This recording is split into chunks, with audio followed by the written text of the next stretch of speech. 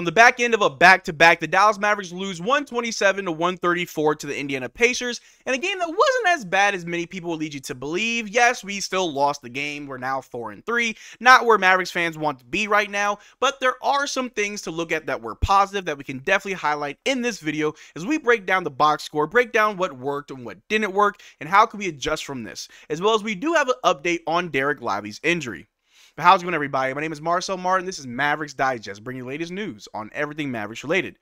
And before we get started with today's video, we're currently sitting at 14,212 subscribers, getting very close to that goal of 15K.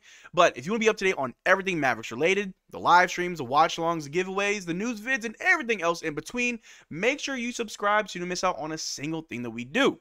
But like I said in the intro, this game wasn't as bad as many people would lead you to believe. Yes, we did still lose to the Indiana Pacers, but the Indiana Pacers aren't a bad team. Yes, they were 2-4 before this game. Now they're 3-4. So yes, they are still a sub 500 team, but their offense is still one of the best offenses in the league. I mean, 134 to 127, that's a high scoring game.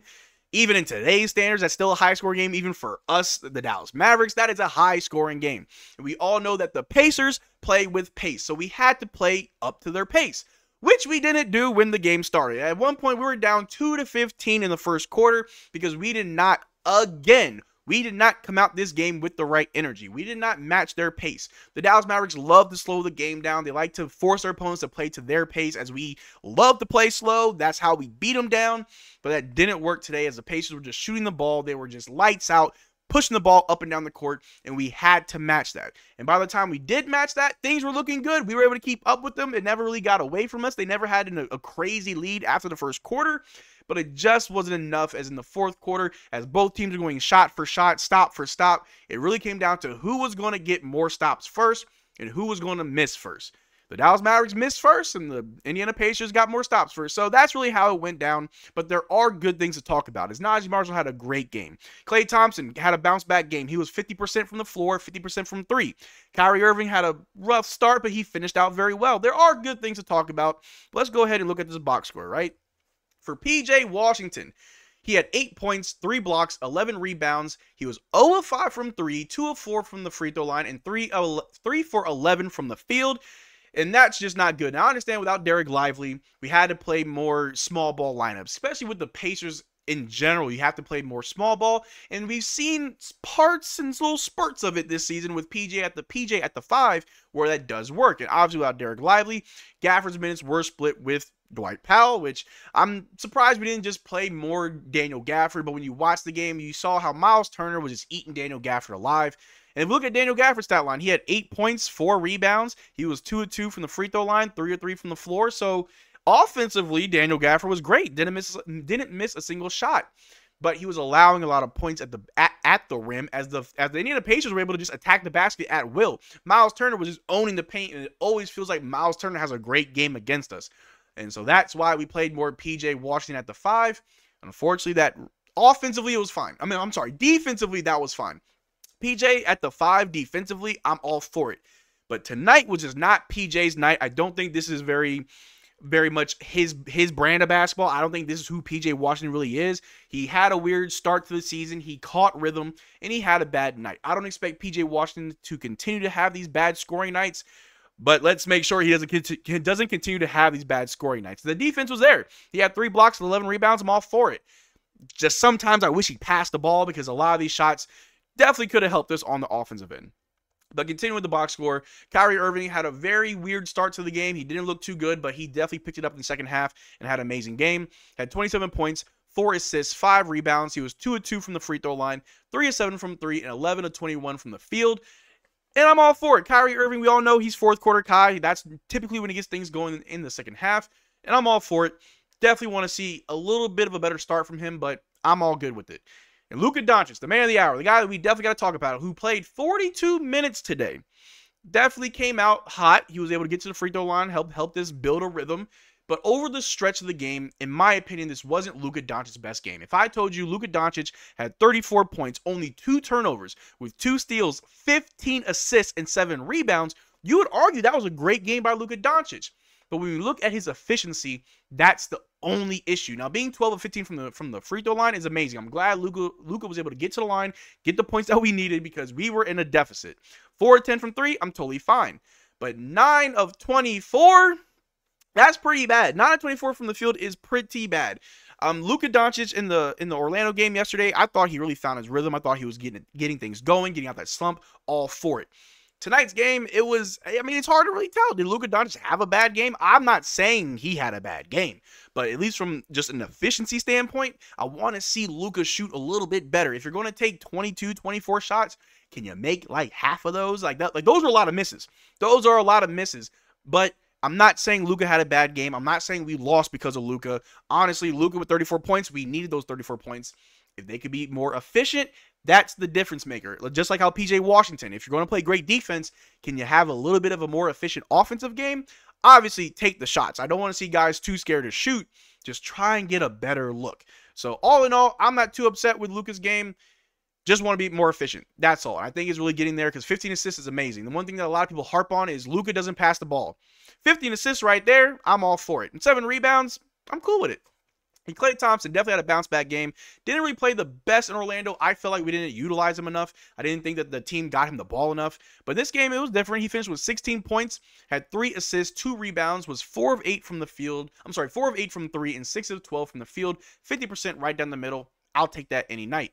And off the bench, Naji Marshall had an amazing game. Finally, a great game from Naji. And I'd argue the last 2 games that we had, Naji was really starting to find his role, really starting to find his rhythm, and find out where he fits in this team. But tonight, it all came together. He had 20 points, 1 steal, 6 assists, 5 rebounds. He was 2 of 2 from the free throw line, 2 of 2 from 3, and 8 of 9 from the floor. Almost 100% all around.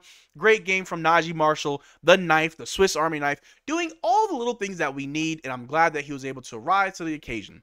Dwight Powell in 7 minutes gave you absolutely nothing, but going down the line, you got Spencer Dinwiddie, who had a great game. He's had kind of an up and down start to the season, but I'll take this game. He had 14 points, 1 assist, 3 rebounds. He was 2 of 3 from 3, 6 of 8 from the field. I'll take it every day. And Quentin Grimes, still trying to find his rhythm, still trying to find his role. Didn't really do much of anything. He had 1 steal, 1 rebound. He missed 1 shot that he took, but that was the only shot he took. I think Quentin Grimes is going to take a little bit more time for him to get things going than Naji. Naji was able to get his rhythm. He's starting to find his role. Klay Thompson from the jump, he knows his role. As soon as Quentin Grimes get things going, I think this team's going to be in a much better spot, but it's all going to take time. But even though we lost, and even though I think this was a winnable game, it all comes down to those very fine details on why we lost. There was one player who stood above everyone else that definitely stood on business, and I believe the player who stood on business tonight was Naji Marshall. Again, putting up 20 points, 6 assists, 5 rebounds, was 2 of 2 from the three-point line, 8 of 9 from the field, was doing everything that we asked of him. He was pushing the ball, moving the ball, setting screens, hitting his shots, attacking the basket.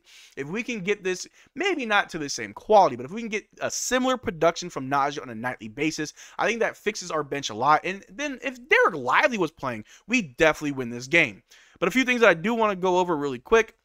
Just highlighting Naji Marshall, 20 points, 5 rebounds, 6 assists, 1 steal, 89 from the field, 2 of 2 from 3, was a +5, balled out despite the loss. Shout out to the knife, Naji Marshall, getting it done, doing all the things that we're asking him. But another thing I want y'all to take a look at right here, this is from Noah Weber. Luka Doncic on tonight's loss to the Pacers, he said, I think our defense was bad tonight. I think we played great defense yesterday. You know, we kind of let it go tonight. There was a lot of pace in this game, so it was hard for a back-to-back. And the defense was definitely horrible. There were so many times you would see the Pacers just attack the basket, and they're just getting easy layups. They were able to get so many points in the paint that I was really worried. Do we even have a rim protector? Is anyone down low to stop? Many times, Jason Kidd would pull a zone defense, and either they would attack the basket, or there's Miles Turner for a 3, or there's someone open for a 3. There was always someone open for a 3 when we went to a zone defense. Jason Kidd needs to step it up. I was trying to hold back my criticism of Jason Kidd, but I will admit he's got to step it up. He's got to be able to outsmart these other teams, outsmart these coaches. You have an amazing team, and they need you to be an amazing coach. But just to highlight how bad our defense was, this right here. The Mavs allowed 58 points in the paint against the Rockets, most this season. 46 to Utah, the next highest. With 7 minutes and 58 seconds left in the game, the Pacers had 62 points in the paint. I really hope we don't have another game like that. 62 points in the paint, and that wasn't all from Miles Turner. That was from literally everybody on the page. They were just attacking the basket. So our defense definitely has to step it up.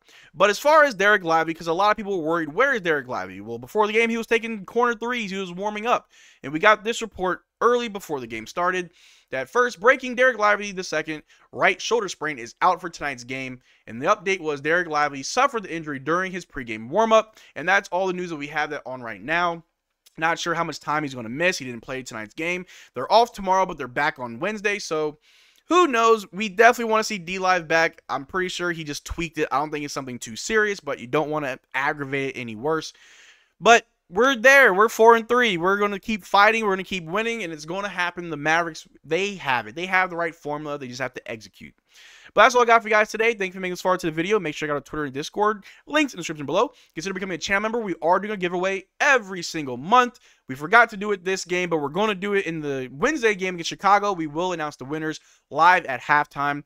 I apologize. Totally forgot today. But if you want to enter our giveaways, all you have to do is become a channel member of any tier, and you're automatically entered. But until next time, y'all take care. Drink water. Peace.